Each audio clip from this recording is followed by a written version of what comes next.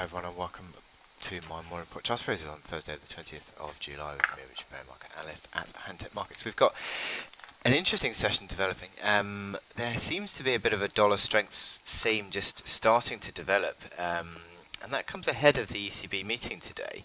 Let me just show you the dollar that has just started to pick up a little bit, but if you look at the treasury yields, nothing really doing on the 10-year or the 2-year. It seems as though it's other currency weakness that is helping that dollar, and that comes with the euro lower. Sterling is an interesting one today. Sterling a bit jumping around today.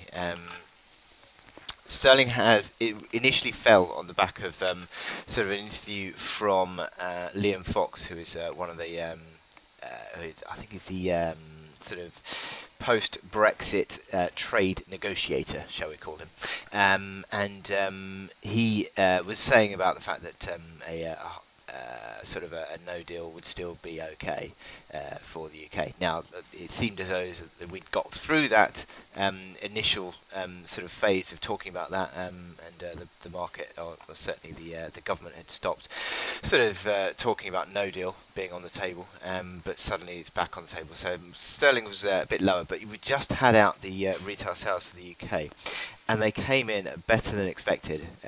Retail sales better than expected on the ex-fuel basis, jumping 0.9% for the month and back up to 3% on the year. So that was ahead of expectations and helped to pull sterling higher.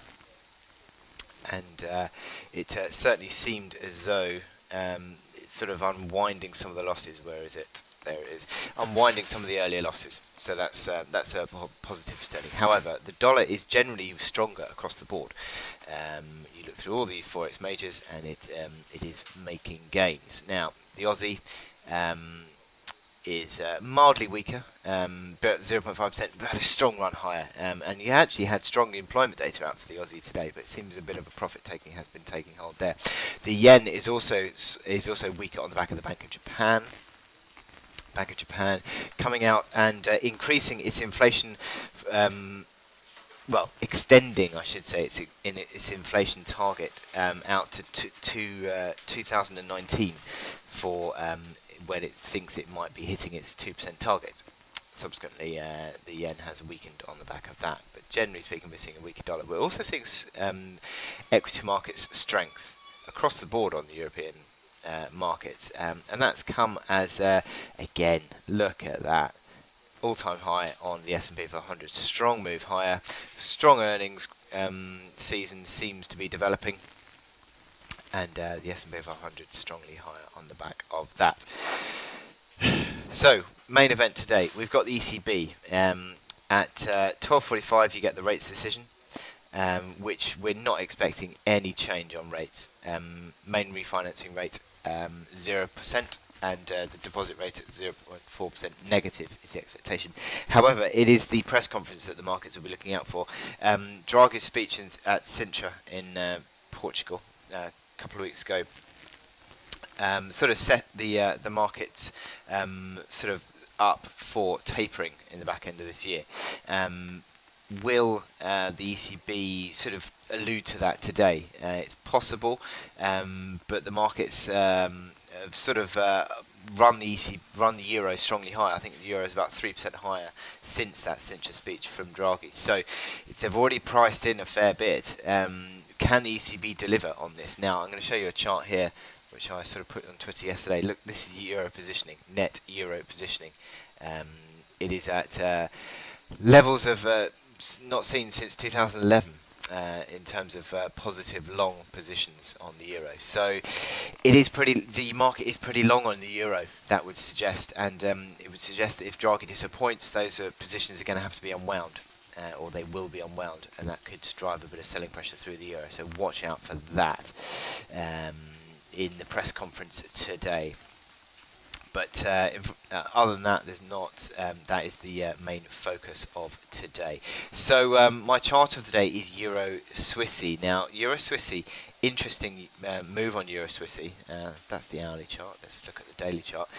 In the last few days, we've seen the Euro Swissy rolling over as the market has come a little bit less sort of euro positive, interestingly, in front of the ECB meeting, and that 109.80 level. I'm going to run this back and show you how this is a big key level.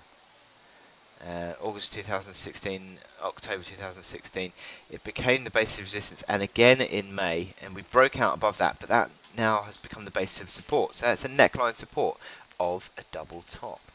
Now, if that double top sort of closes below 109.80, that would complete the pattern, and certainly that would bring us obviously back below that pivot again, completing the pattern, about 90 ticks of pattern, and that would sort of suggest 109 area, but more to the fact, it would suggest rolling over of this trend higher. You look at these momentum indicators, look at that, those MACD lines, the stochastics, RSI, but sort of back below 60. This happened back in May as the market rolled over again, and it sort of went through a, what was that, 5-6 weeks worth of correction. So there is the prospect of a possible move and correction on this Euro Swissy. So that, I believe, is something that we need to keep an eye on through this Draghi press conference today. Now, we've seen a bit of a sort of consolidation in the last couple of days, a bit of a tick higher today, but the overriding sort of emphasis would be, again, a bit of a breakdown. Sorry, that's Swissy. Sorry, that is actually the wrong chart. I apologise. You can see this little bit of a sort of consolidation in the last few days, last day or so, as the market sort of prepares for this ECB speech by Draghi press conference. But you can see the outlook on the configuration on the momentum more correctively configured on the MACD lines, RSI sort of failing underneath 50.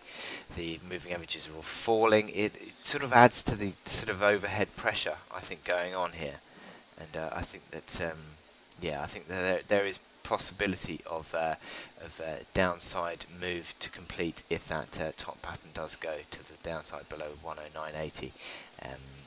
So with that in mind, I wish you good luck in your trading today, and I will speak to you later. Thank you.